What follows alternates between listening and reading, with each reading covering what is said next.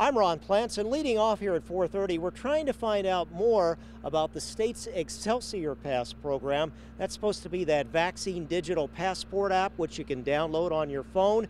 Well, we're finding out that some folks are having trouble registering for that program after they get their shots. In fact, they're saying they're finding out they're not even listed in the state's database, especially if they got that shot at a pharmacy. Besides some controversy over the program and privacy concerns, people tell us they cannot readily register for the pass, with problems occurring as they enter their information, and they're worried there is no record of their receiving the vaccine. Here's one example. I got my shot, waited the required time, 14 days. It was actually probably 20 days. And I started signing on to see if I could get my pass.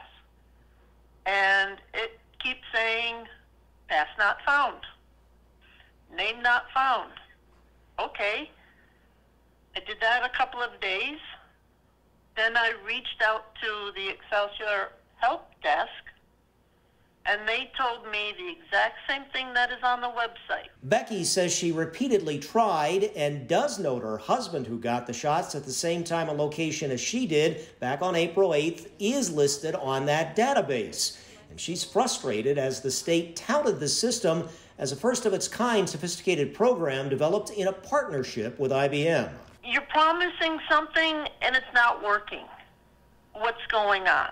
So the state, through an email from a spokesperson, replies that in their view, the problem appears to be at the provider end, that is, a pharmacy or others who actually gave the vaccine, with the, quote, timely entering of data and accuracy of patient information being an issue.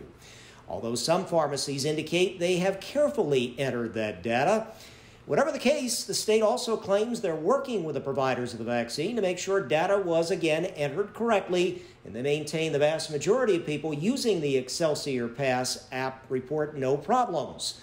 So we really did not get a direct answer from Albany, but they're checking.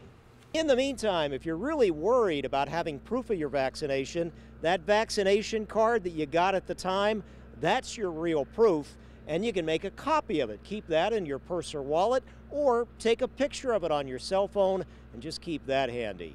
We'll try to have more on this story coming up on Channel 2 News at 6. Ron Plants, Channel 2 News.